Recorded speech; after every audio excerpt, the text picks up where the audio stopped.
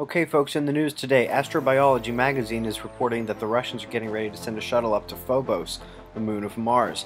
Now if this is as interesting to you as it is to us, it might be because of the alleged monolith that is on the surface of Mars, which even Fleming from NASA claims is some sort of anomaly, although they will not go any farther into saying what it might be or where it came from.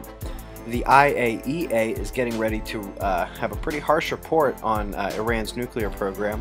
We're ramping up towards World War III. Could happen at any time and from a number of different sources. Pakistan, Iran, Israel, China, who knows.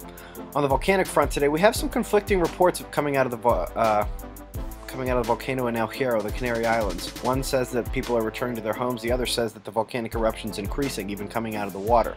We also have a volcanic eruption in the Congo, so let's keep an eye on that and see if we can't peg down what's really going on.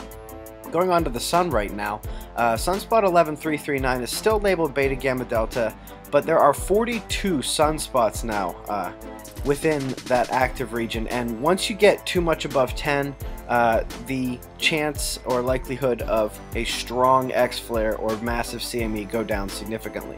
And the total electron content shows us going way above normal for the umpteenth day in a row.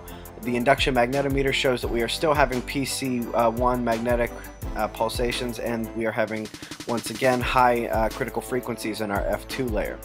If you're looking at the sky tonight, you're going to see Venus and Mercury trail the Sun at sundown, and the Moon and Jupiter are going to be following as well. Should be some good sights. Coming up, you know, folks, on the Elenin timeline, which has proved correct time and time again. This is the closest thing we have to an actual alignment on the entire Elenin timeline, 11-11-11. So keep your eyes open, folks, and be safe.